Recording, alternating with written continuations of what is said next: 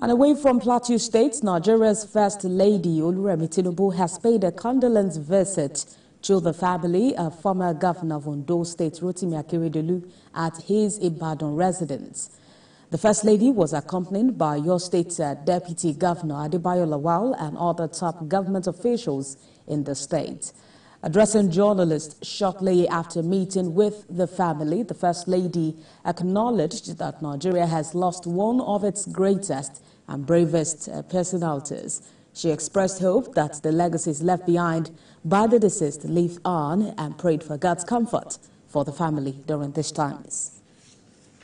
God that gives us each day to live by. He has done his best.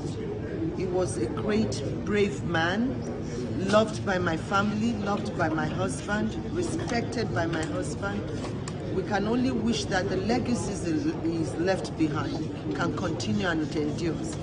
And I wish the wife, the children, grandchildren, and the family, immediate family, that God should comfort them and also ease their pains. And they should live with the fact that the man has done well.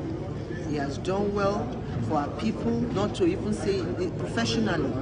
So it will be sorely missed.